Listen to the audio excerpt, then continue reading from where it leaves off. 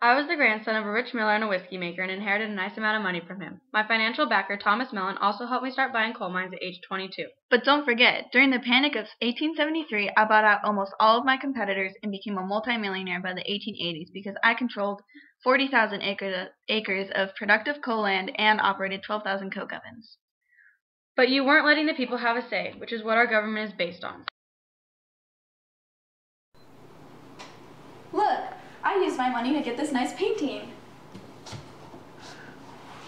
Remember when we were so wealthy we became chairman of Carnegie Steel, and we became the world's largest coke and steel operation? And I even spent that money on relief efforts for the Johnstown flood.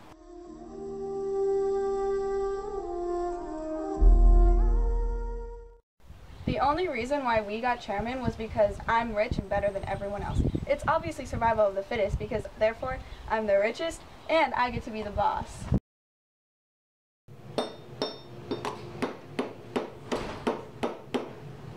You suck.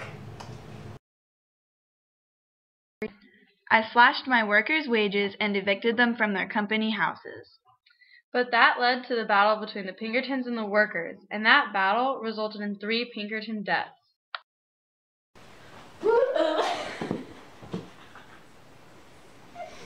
Remember when we went to trial with Carnegie over how much money we made? Yeah, we got $30 million out of that guy. Oh, frick, you sly dog. I'd like to donate this to the Henry Clay Frick Educational Commission. Woo! Look, my birthday's in 2 weeks.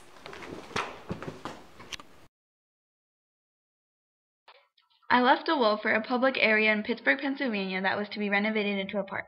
My house and extensive art collection were also opened up to the public.